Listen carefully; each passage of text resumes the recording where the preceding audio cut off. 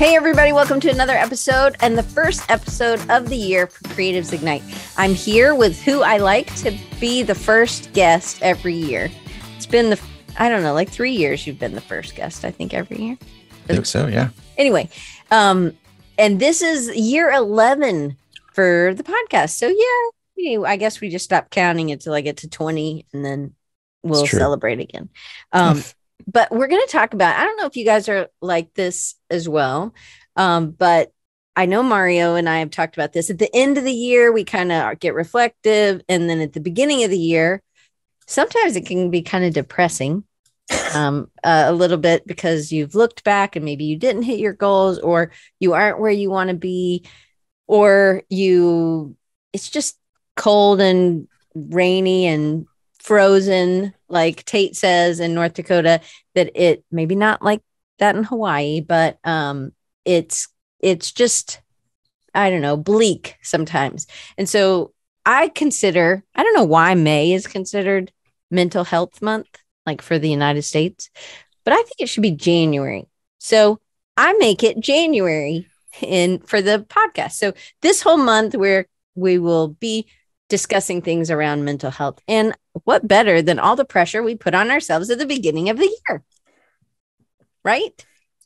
So tell everybody who you are quickly and where you are and what you do, and then we'll dive right into the questions. Sure. My name is Mario. I currently live in Hawaii.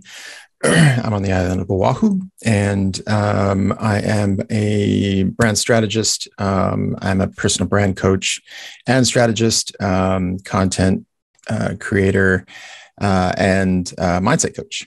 And I've also done a lot of discipling and mentoring of young adults for over 20 years. So that's me. I've been designing for over 25 years too. So even though I look 20 years older than Diane, I'm older than you. Older than me. Yes. That's right. I'm 2 years older than you, right? I think just one. Yeah, but you'll never catch up to me. Like I'm over 13 months. I don't think anybody's ever going to catch up to anybody who's older than them. Anyway, but sometimes people who are just 1 year older, they are the same age for, 2 months or something. Yeah. I don't think we ever. No. Who cares about that, really? I mean, so we're diving into this, and I want to start the thing of how you ended last year. So if you're thinking about what you do in December, do you have any yearly practices? Maybe you do multiple things quarterly and you're real organized or whatever, but yeah, that's right. If somebody dies, I can catch up. That's right. Absolutely, Barry. I love that. He's always thinking positive and another problem solver. I love that. That's hilarious. Sure. Okay. So are there any yearly practices you do for your business at the end of the year or at the beginning of the year, or do you do them all throughout? I do both. And I separate them. That may not be like the best thing. I definitely separate my previous year practice from my next year practice. And the end of the year for us is really just jam-packed literally from Thanksgiving to just after New Year's. There's like birthdays and holidays and celebrations and just nonstop things happening. So I take a practice of just reflecting on, for me, we've talked about this a lot, but I'm a Christian and I reflect on all the stuff that God did that year. So whether it's business stuff or fulfilling promises that he made to us, or the vision that I had at the beginning of the year, measuring it against what actually happened through the end of the year. So just really a reflective practice at the end of the year, looking back at all the things that happened. Whatever mistakes were made or whatever I think I could have done better, I just assess. And I don't really vision cast or plan for the next year because I set that time aside at the beginning of the year. And so through the end of the year, like somewhere after my birthday, which is the end of November, in the mid part of December, I'll just kind of set some time aside to reflect and go over and look at my journals and look over the work that I've done and look at the things that have transpired that year and just kind of reflect on it and think about it. And for me, I just have a heart of gratitude and thankfulness of all the hard things and the good things and the bad things and the amazing things that happened in the year, because through that all, I know that I've grown. And even though, yes, Jen, even the rat killing, which is especially hard this year because there's a rat happening in my house at that time too. So there was just a lot of turmoil. But thank you for reminding me of that wonderful, wonderful memory. It's really a practice of looking back to be grateful. And then at the beginning of the year, wait. I have a question. In that reflection, sure. Are you writing? Are you recording audibly? Are you just walking? Is it just a thinking? You set aside extra time to think? It's reading over, because I journal and I document a lot of stuff during the year, whether it's content or whether it's just me journaling or taking notes. So I'll look back at all the stuff. I'll look back at the breadth of the work that was done. I'll look back at the things that my family has gone through, the joys and the ups and the downs. And I'll read journals, really is what I'm doing, reading and looking back. I'm not taking that and then creating something new from it. I'm just remembering and reflecting and looking back and thinking and I'm in a attitude of prayer, meditation a lot of times. So it's really internal. There's no real external practice there, unless I'm driven to an actual external mode of gratification or gratitude, and then I'm writing down. I'm thanking God for all the wonderful things that have happened that year. So that's mainly, as far as like me doing anything else outside of the reflection part. That's really my practice in that state.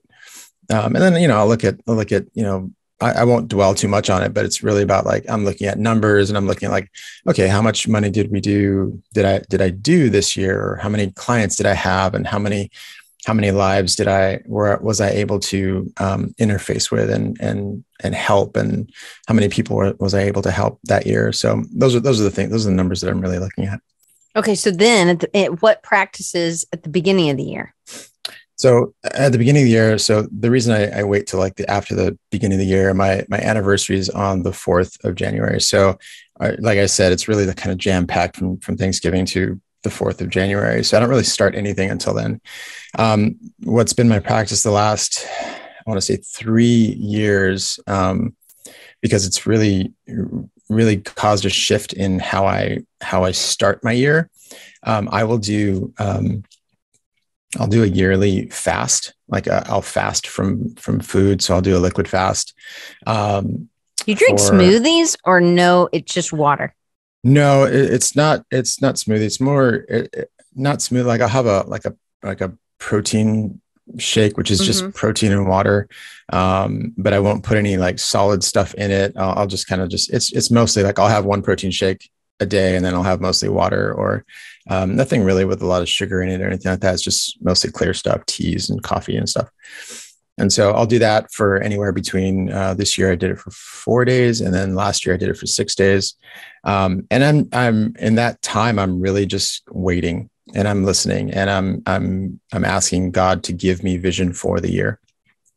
And so what I'm doing is I'm really contemplating. I'm not really thinking about too much of what happened last year, except to think about the promises that He fulfilled through the year.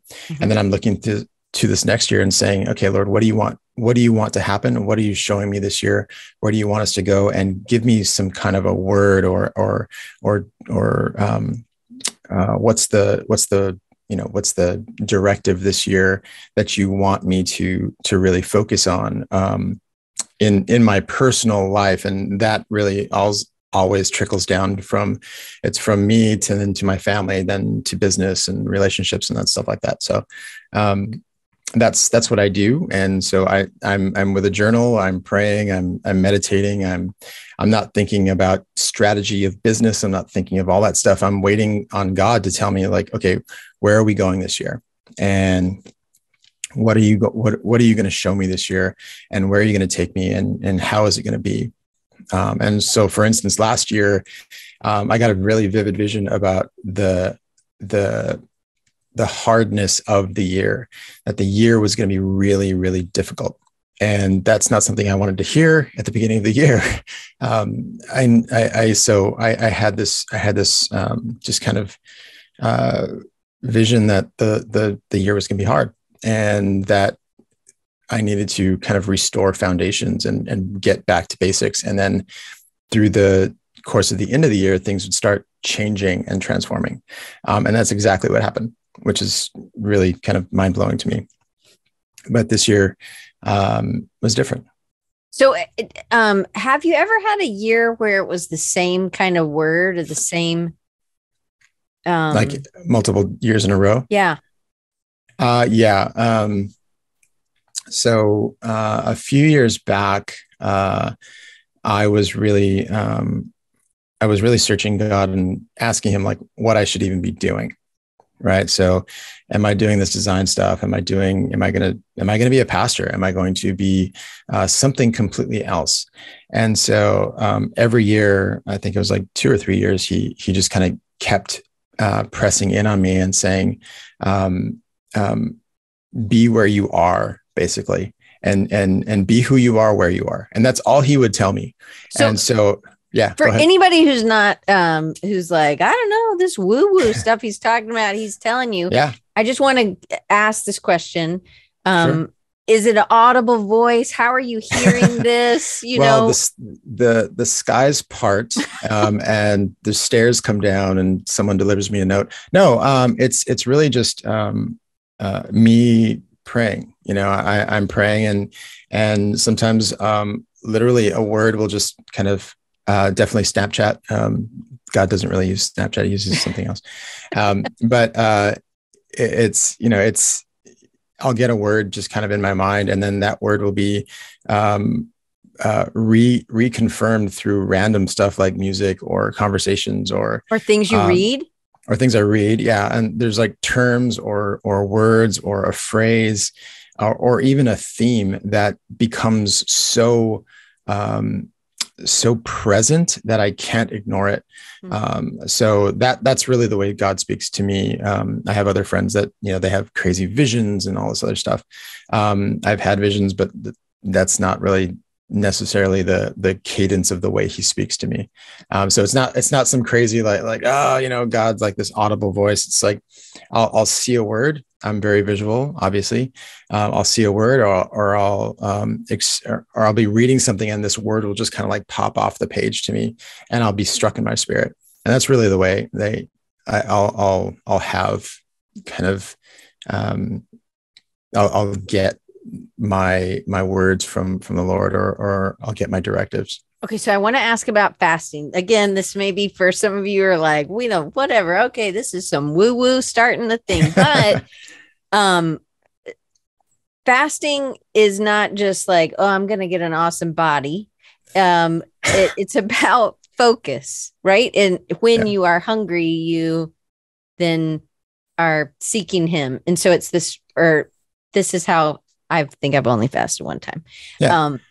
Tell us why, or what fasting does in general, and then maybe how it presents itself to you.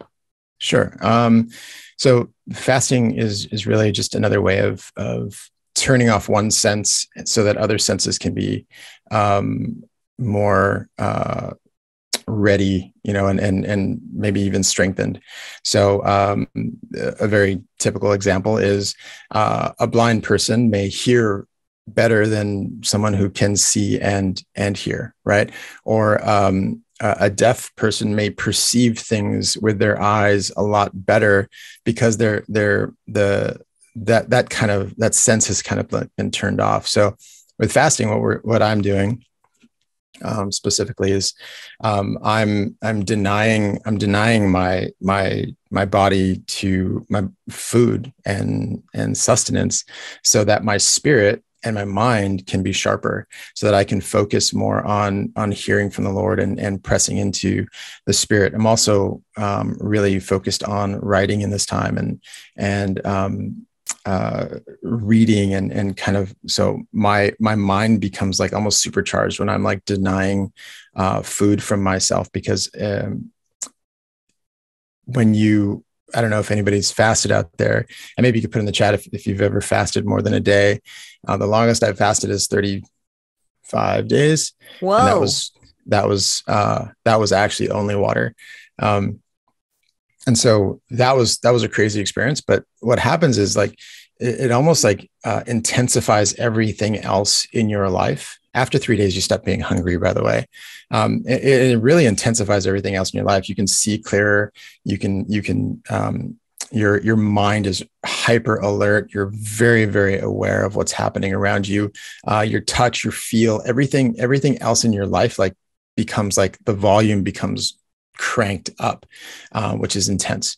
So as you deny that, you focus on everything else in your life that you actually really want to focus on. So you're just kind of like denying the body so that the spirit will be awakened, or your mind can be turned on even more radically. So it's just, you know, turning something off so other things can be more intensified, which is where I want things to be.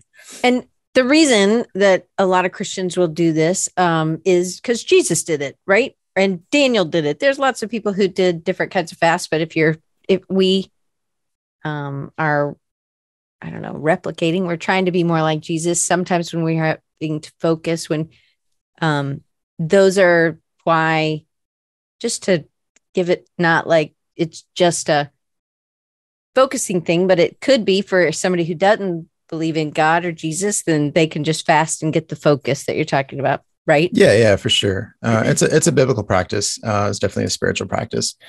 So if that's your background, then, you know, I would try it. And really it's for me to be more in tune with what God's speaking to me.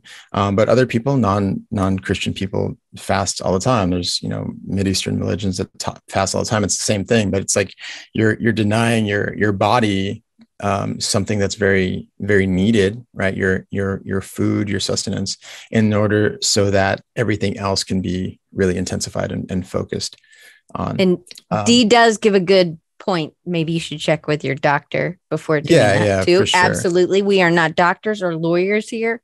We're just telling you what. And there's different ways to fast too. You know, you've heard of social media fast and other things like that. It's really about denying one thing from your life so that other things can be more focused on. So if you think about it that way, then it's just like turning something off so that everything else can be more intensified. Right. And people do that during Lent. Sometimes they'll give up something for that amount of time. And it's one of the things that I've thought about with this is that it helps you to, when you're thinking, because John, my husband, John, is Catholic. And so he always doesn't eat meat. Well, we try. I forget sometimes because I'm not Catholic, but he tries not to eat meat on Fridays during the Lent season. And it is that, again, that you're able to remember the sacrifice that was made, which is really small if you're like giving up chocolate compared to what we think that was given up for us. So anyway, just to kind of just in case somebody was like, I don't know what the heck they're talking about, I just wanted to clear that up a little bit. Did you want to say anything else about fasting? It's really about like, Jen put something in there that how, she's read that it's detrimental to women's health. And I don't know if that's true or not. Maybe in some instances it may be. I've never heard that before. I've only heard, I really, really am in tune to like high performance doctors. And so everybody talks about like how gradated fasting is actually really good for you. And you're not supposed to be like, it actually allows your gut to rest and things like that.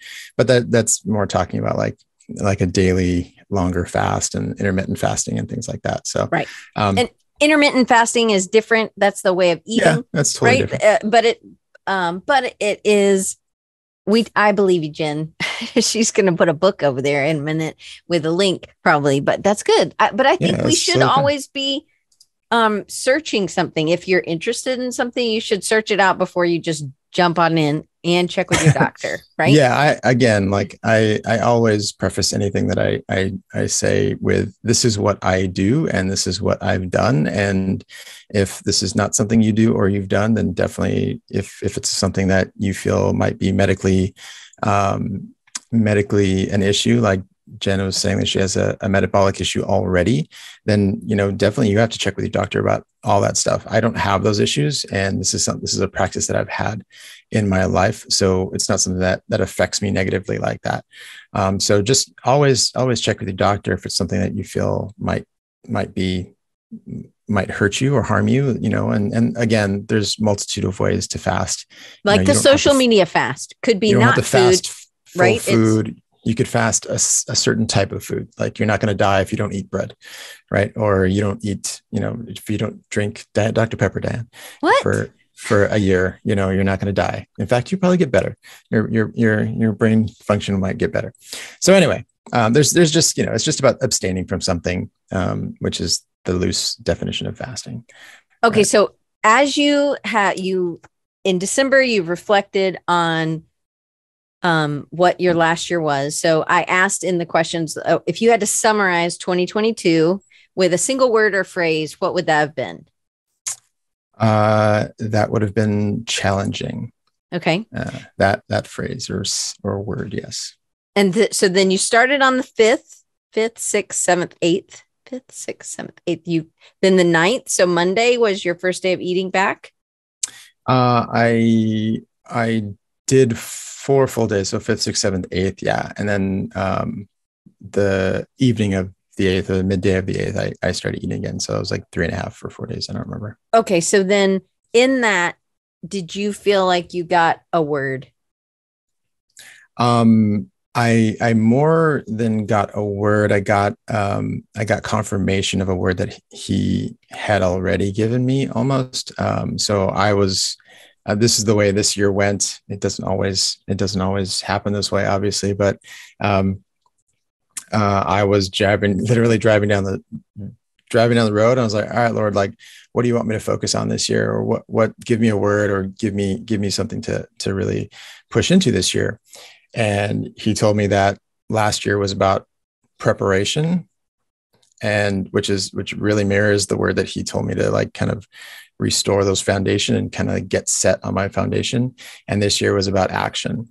And so as I heard that, I had 2 conversations the following 2 days where 2 people told me that same exact phrase for themselves. So in that, it was God just reaffirming. It's like, hey, this is for you too. This is for you too. They told me, and so it's like, yeah, I just really feel like last year was about preparation. This year's about action. Like they said the exact same thing to me in 2 different conversations. So during the fast, I was like, all right, Lord, this is about action. Where do you want me to focus? And so he told me some things there. But this year, yeah, the word for this year, or the theme is really action, and doing really is the main theme for this year.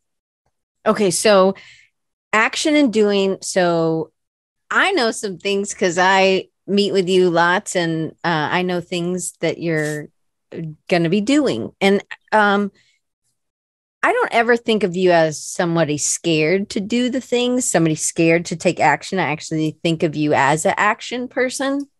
But I know that there have been certain things that I've bugged you about, and I'm like, hey, you should do this. You should do this. You should do this. And I guess maybe you need a little bit more Diet Dr. Pepper or something. Maybe.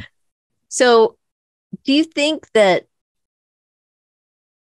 do you think of yourself as an action person? I do. But I think like anyone else, there's always the things that do strike fear in us, or things that I easily take action on. You may not. be able to, or, Jen or Amy or someone else or Barry, like just because I feel like I'm very action oriented and I do things if I hear something and I hear like, okay, we're supposed to do this, I'll literally start doing it at that moment. But there's this other side where, I suffer from imposter syndrome like everybody else, right? So when I'm putting out something of my own thoughts, and it's something that I want to invite people to either purchase or take part in or whatever, that's when things start that's when my fear kind of monster kind of comes out. And so in that, that's where this year is going to be really interesting, because I've already, like last year was preparation for a lot of things. I'm already setting up to release a lot of things this year, of my own that not that they strike fear in me, but it's like a little nerve wracking. It's like I'm putting things of my own out into the world, and it's been a long time since I've actually done that. Well, you did Mindset Reboot. That was, you put things out in the world. But but that was solely you. Right. I'm just reminding you, you've done some things. Yeah. No, I'll put stuff out. Like I've put out a bunch of content, and there's always things that I feel free to put out, and things that I don't really worry about when I put things out, like content. But then there's things like, writing a book or creating a product for people to purchase, or creating a course for people to take. So there's things that, for whatever reason, are mixed into my almost, I don't really have a lot, but my social anxiety, right? My anxiety that are people going to want to do it? Is it going to be good? Is it like all these questions that we ask ourselves about when we're putting things out in the world? So it's good to know that you're human. I just want to know you to know that. The humanist of human. So, you've kind of already discussed how this year is going to be different. Just by simply putting different things out. It's been preparatory. I also just want to say, like, when we say somebody is in an exploratory phase, that's great. You don't always have to be in an action phase. Or releasing. I feel like there's some pressure. There has been pressure on me, at least, for that self-induced pressure to always be in that releasing or launching or something. And so sometimes I feel like there's an exploring phase, there's a preparing phase for that thing that and then that sifting, like you tell me all the time, I can't do everything. You're like my mom. She tells me that too. She says I'm not Superwoman. But I'm not really able to really focus on a ton of different things and put the kind of time and energy into those. So I feel like if I look back, I can see maybe a different word for last year for myself, that I know that I would like to focus on a different way this year.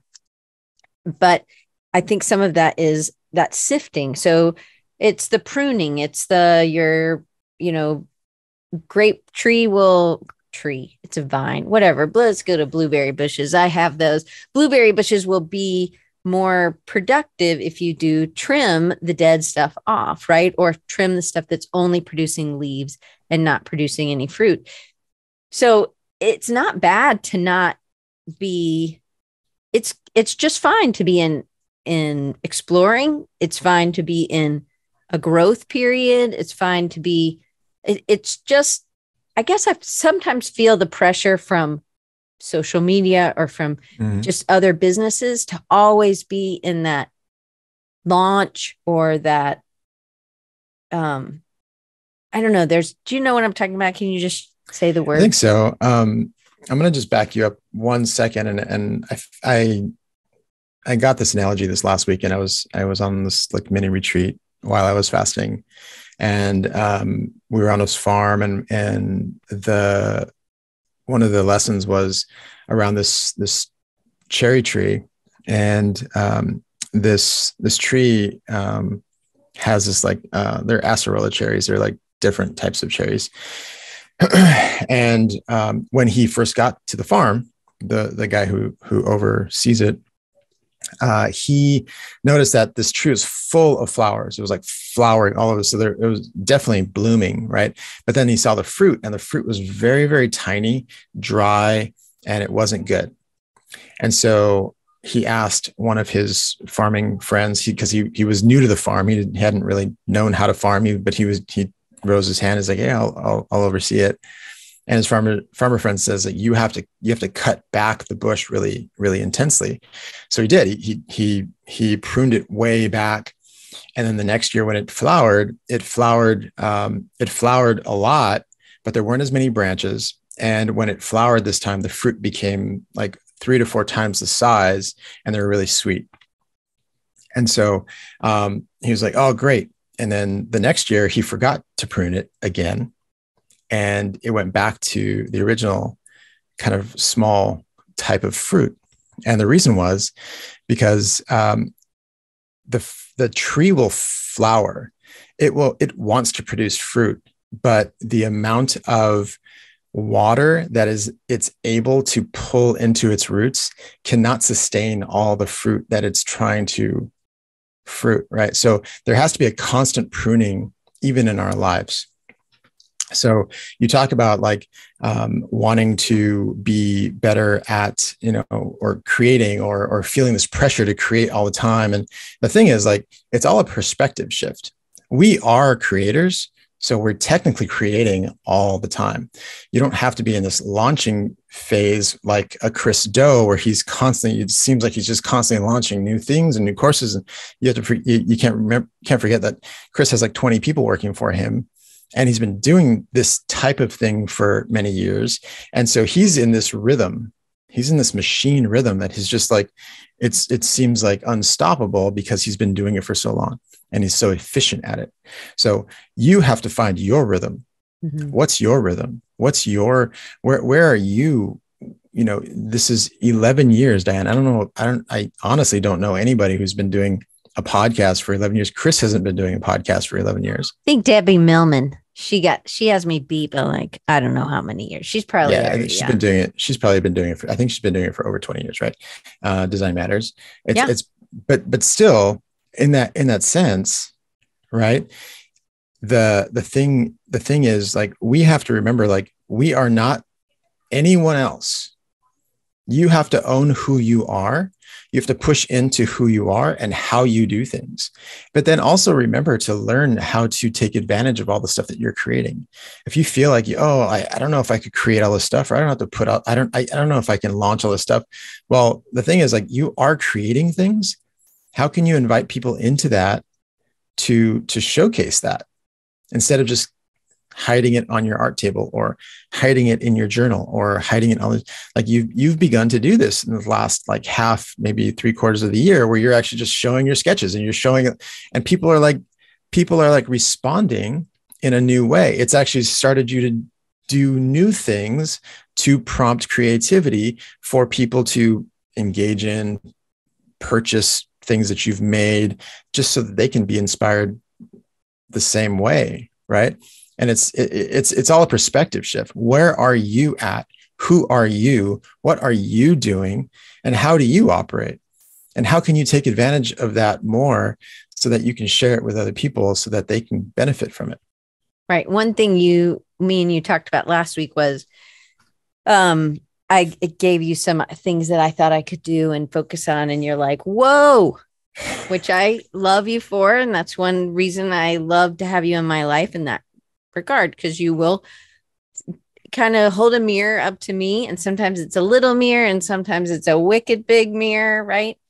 But I think that it's just really important for in the reflection phase, which I'm not super good at, I'm working on, but one thing that was a lie that I was telling myself was that nobody that's a designer, right, or the business creative entrepreneur, a writer like Brandy or whatever, they're running a business, they don't want to see my crafty little things, right? Like, that was the lie Yeah. that I was telling myself. And so then I had this whole thing with the summer and where I poured into art, and I even think, like just meeting with more people and I have a little, I don't know, a text group with a couple of people, and we just share art every day that we've made, right? And just little things like that. And I've done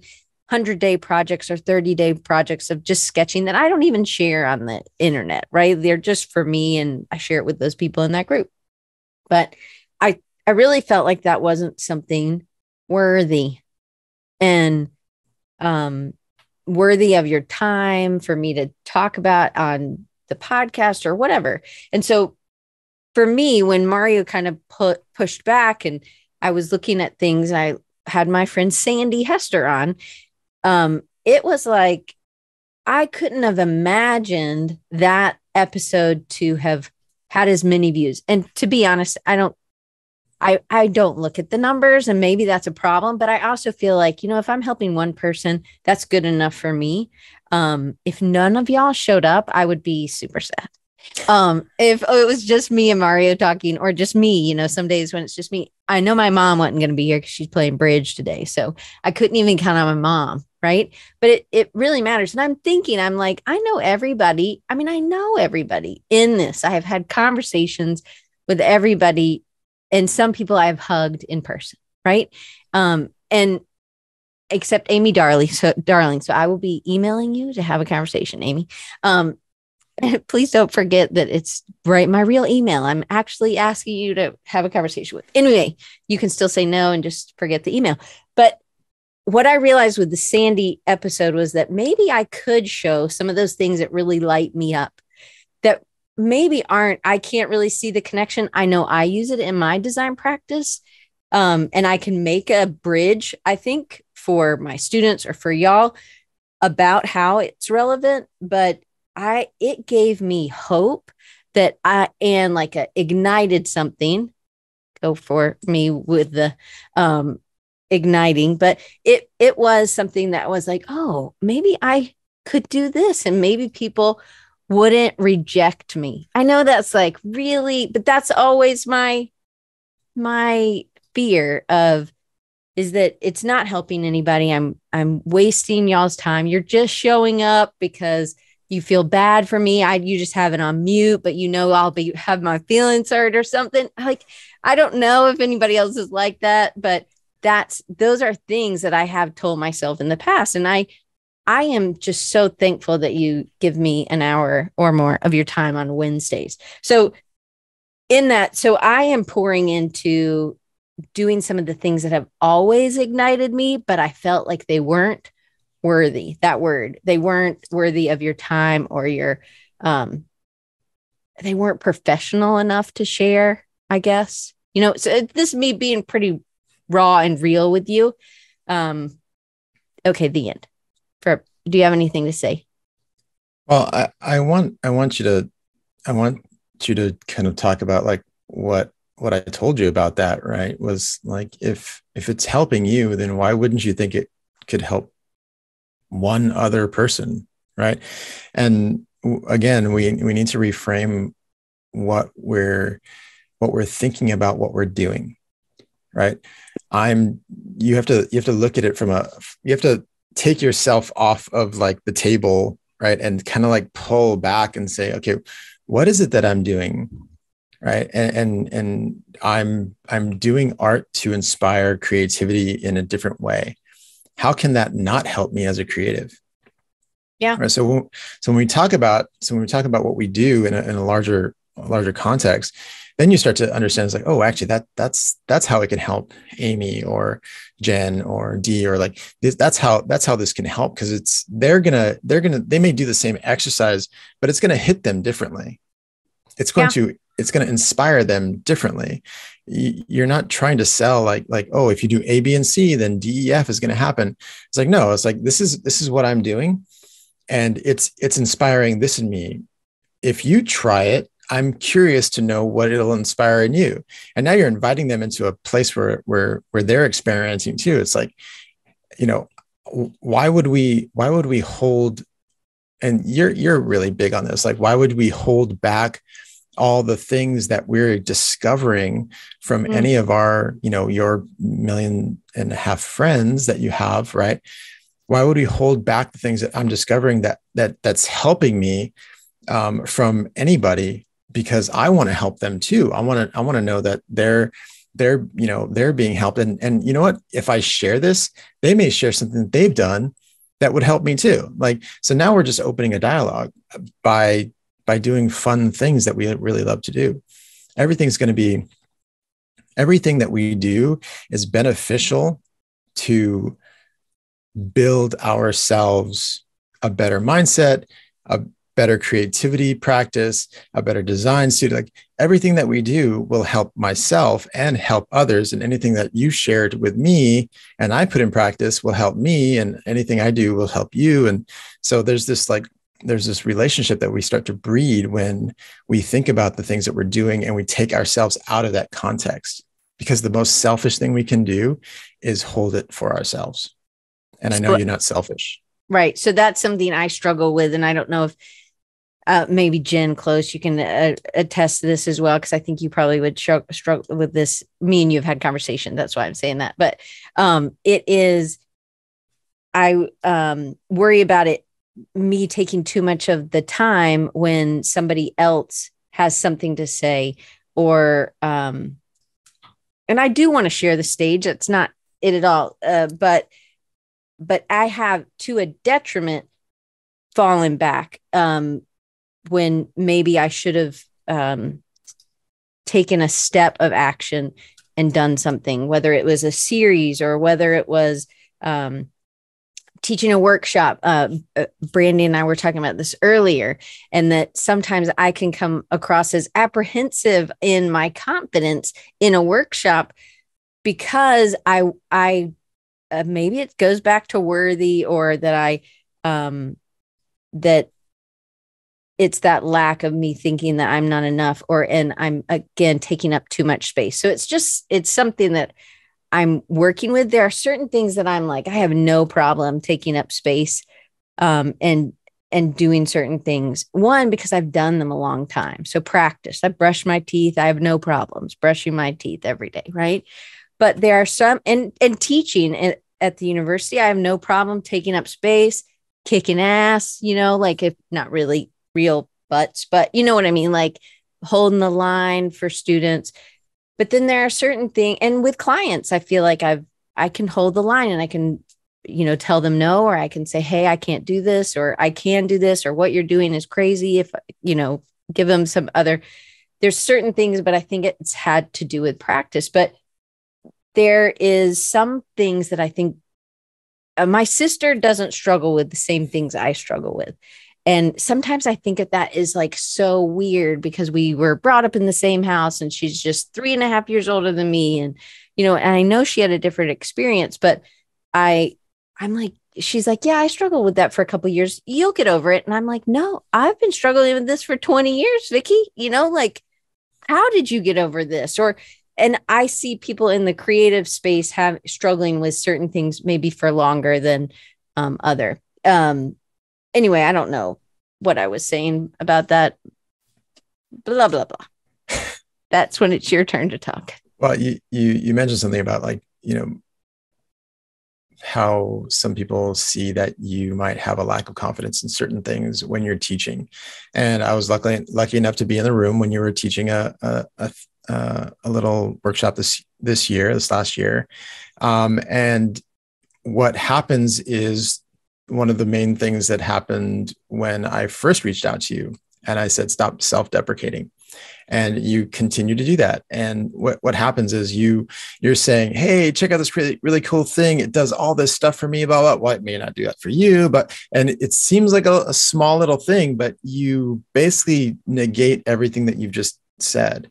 Mm-hmm. And the problem with that is what you tell me when you do that is that it didn't actually really help you.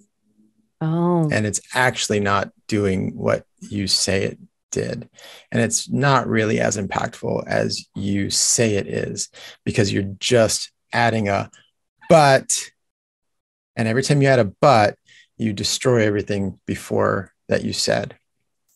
So for you, like, and this happens to everybody, this is something that many people struggle with. What we need to like really kind of hone into is like really owning that, hey, this is what's helped me. Maybe it will help you too. Mm-hmm. And then stop talking or continue to push into that point instead of saying, hey, this is what's helped me. It may not help you. It sounds like I said the same thing, but one says, hey, try this. It might help you. And the other one says, don't worry about trying this because it's not going to help you. Right. Well, I think it goes back to one of my things that I'm most fearful of is that rejection. And I mean, I don't really feel like I've even been rejected that much. But I'm super good at not getting rejected, I guess. But it comes into the play, and I hear you. I haven't heard you tell me recently, so I'm glad you just told me now. But I will do that. I am going to try that. Anyway, I did want to talk about content creation portion. And one thing, so Mario is amazing at content creation and helping people with content creation. And this week I created a video for my students. I didn't include this in the thing, but sort of, I guess it's going to wrap us into content creation. Okay. And I put it out there and I just made it a graphic like I would make any other of my graphics, something for Instagram, something for Instagram stories or reels or whatever, or stories. It's just a flat graphic. And then my YouTube thing. And I don't spend a ton of time in the editing and making the whatever. I mean, I didn't even do my hair. Like, it's pretty rough hair, I don't have hair like Mario. So I put it out there and I made a post or something. Or maybe I don't remember what I did, but Mario, which I love that you did this, you said, here's what I want you to do.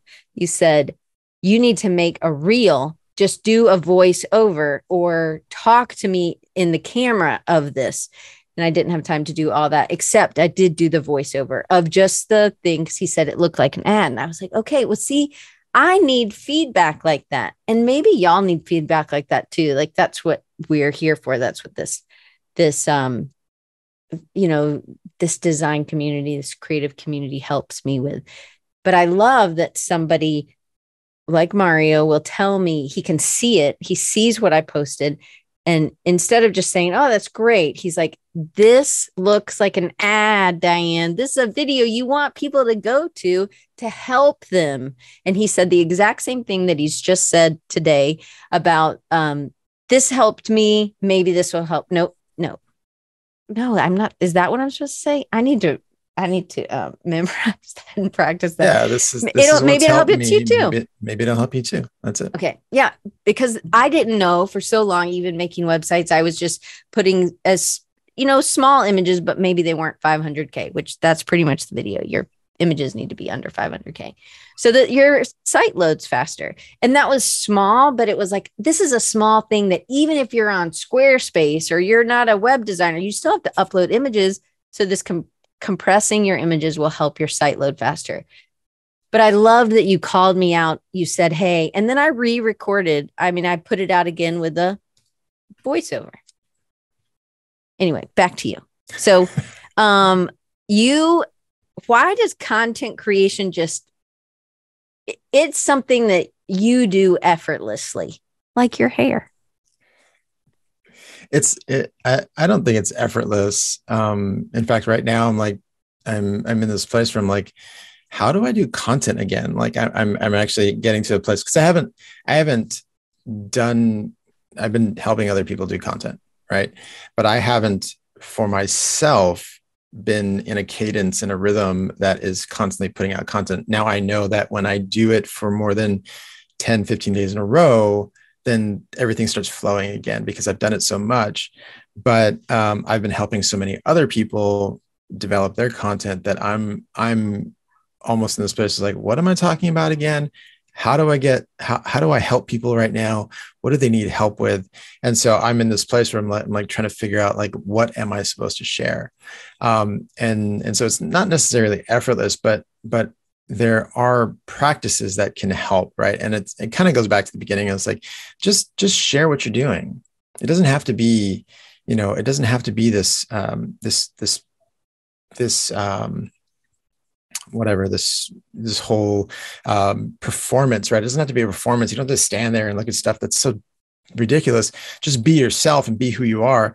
I have a friend in LA that I work with, and he put out a reel, and I sent him the same thing. I was like, is this you? Are you going to be doing this kind of like sitcom-y kind of real thing all the time? And he's like, oh, I'm just trying stuff out. And I was like, well, just make sure that when you try stuff out, that it really resonates with you and your brand and you as your personality. And if it does, cool, go for it and go all out. But if it doesn't, you're gonna really develop a secondary persona that you're gonna find really wearisome to continue in, right? So as far as content, find out what it is you love to do. Find out what it is you feel people are challenged by, and just share how you help that, or how you've overcome that, or what your method is for combating that, or whatever. Or if it's just a how-to thing, like all your creative stuff, it's like, hey, look at, I'm drawing every day. Check this out. This is day 1. This is day 2. This is day 3. This is day 4. Right? That's why Inktober is so, popular, and all these other 30-day, 100-day challenges, because people are doing the same thing, but different, because they're doing their own thing every day alongside each other for a certain amount of days. And so you've done this many times, right? So that's content. I think when we think of content, we're like, oh, I have to put on a show now, and I have to become this person, and I have to do this thing. And like Chris Do doesn't do like that. And I'm bald. I have to look like Chris, or I have to look like Janda or any other, or Danny Page, like, these are all friends of mine, but, we're like, my inclination is to find somebody doing something that I like, and then replicating that. And that just makes me a really terrible, bastardized version of that person, instead of just being myself. And I think that's where people find struggle. It's like, well, if I'm myself, and this is you've talked about this a lot. Well, if I'm myself, then I'm afraid people won't actually like me. Right. And then that's where content really like, well, now I don't want to put anything out. But that's ridiculous, because you yourself, in your heart, you just want to help people. So why would you not want to put content out being yourself? Because yourself is just inviting people into a place where you can actually help them. Yeah. So just step into who you are and document and share and see what happens. Like, just experiment and see it as a test. So one thing else you've helped me with content is thinking about that I don't have to cover everything, but it is kind of nice to give people little books of content that are connected to each other. So content pillars. Is it important for people? I think it's hard for me to have not, if you were like, Diane, one content pillar, like the count on Sesame Street. Anyway, we're like, oh, there's 3. There's things kind of fall in 3 of the content pillars. What would you tell people? Is it, and we talked about this last week when we were talking about the Sandy episode, and Mario said, do you know why people like Sandy? And I was like, because she's funny and cute and she does all this stuff. And he's like, no, because she chose one thing, painting. But when I think about Sandy, she doesn't just do painting. She's doing all the sketching, but she's sharing her process, the good and the bad and the ugly and the awkward stuff. She's sharing all that. Now, sometimes she'll do something with her clothes, but she's still a creative, and she's just sharing what she likes to paint in and where she goes and gets these painting clothes and things like that. So as a watcher, as a consumer, I and just enjoy the insight, the behind the scenes. So that's where I don't really try to put on a show. That's quite clear and obvious. But I have edited myself a lot in the past for some of the reasons that we've already talked about. Content pillars. What would you tell, or how would you take somebody through, or should somebody do an exercise to try to find what content they need to be? So if we're talking about content and we're talking about putting stuff out and being known for something, really, I think you should do an exercise where, like, I call them content pillars. It's really about, like, what are the 3 to 5 maximum things you're going to talk about? And if you look at any influencer or any well-known person out there, they talk about 3 to 5 or less things. Some people talk about 2 things, and that's it. Talk about 2 things, and they talk about those 2 things a myriad of different ways, right? So one thing people want to know is, like, what are they going to get when they start listening to you, right? For Jen, maybe it's design, or it's eco-friendly packaging. Exactly right. So for Diane, it's creativity, or making friends with everybody you see, or whatever, right? So it's really, you have to find those 3 things that you're passionate about, that you love doing, that you do often, and that you think can help people in some way, shape, or form. And then just deconstruct those, right? There's a trillion things you can talk about with graphic design. Okay, are you passionate about 3 micro things inside of graphic design? Are you a type geek? Are you a layout person? Do you use InDesign for everything? Yes, Diane? I do use InDesign for almost everything. So, like, what are the 3 things that you're passionate about, or what are the 3 things that you feel you can talk for hours on end about without any preparation, right? So those then you start to like really sift down. It's like, okay, I love design, but I actually love these 3 aspects of design, and out of those 3 aspects, actually, most of my design aesthetic is based around this thing. And in this thing, I have 3 to 5 things I can talk about this thing specifically. So we talk about niching down with our people that we speak to. We have to niche down into the content that we put out as well. So as specific as we are with our content, then you will be known for that thing. And if you're known for that thing that you love to do, then that's pretty amazing. And then you can just put out content about that thing. You can put out courses about that thing. Everything can be about the thing that you really love to do in life. For me, it's mindset and kind of like changing your mind. It's about personal branding, and it's also about brand strategy, but really it's about the mindset of all that stuff. So I actually talk about mindset and branding and things like that, but everything goes through this mindset kind of vortex, right? I talk about branding and brand strategy, but I also talk about the mindset of what it takes to do all that stuff as well. So that's kind of where I float as far as like my content. And so it's a great exercise to find out, like, what do I want to talk about? What can I talk about? If you want to talk about something that you know nothing about, maybe you shouldn't talk about that right now until you really know everything about that. But there's things that are innate that you know already that you should just be putting content out about. Yeah.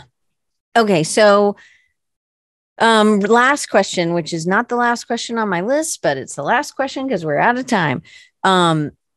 Since I consider January Mental Health Month for the podcast, what are some ways that we can stay healthy or develop a healthier mindset this year?